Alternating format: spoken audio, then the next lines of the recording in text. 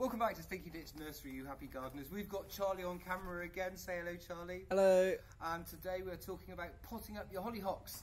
Here I have some hollyhocks if you want to spin it in, Charlie. These I planted on the 21st of February and they've sprouted up. As you can see, they've started getting eaten and stuff. This is the thing with hollyhocks, they're very palatable to a lot of different things. So before we pot those up, I've got a couple of pots, I've got a label to label it with, I've got my glasses, and I've got some potting compost. Now this is, just use a multi-purpose compost if you want to. It will have nutrition in it, and give it a bit of a sieve though. It's nice to get all the big lumps out of it.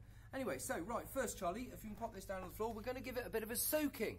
You want to give, you don't want to take stuff out of a dry pot and pot it up. You want to get a bit of water in there. You can see that's draining through nicely, and we'll get our pots. Charlie, if you can spin up here again, pop a little bit of compost in the bottom of each pot.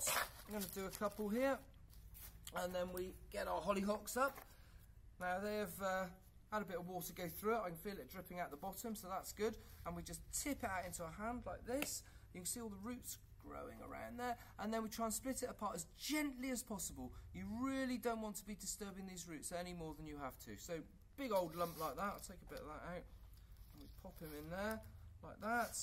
Bit of compost around the edges like this, give him a bit of a pop, tap him down like that, stick the label in it, stick him on the floor, give him another little bit of a soaking like that.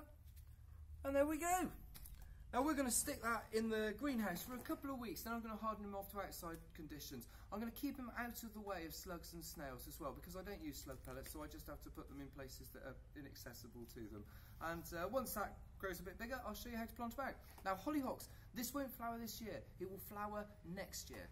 And I've just seen my father and mother-in-law turn up. I better get over to them. Anyway, this has been Robbie Felix and Charlie on camera down at Stinky Ditch Nursery. If you don't want to grow this stuff, buy some off of us.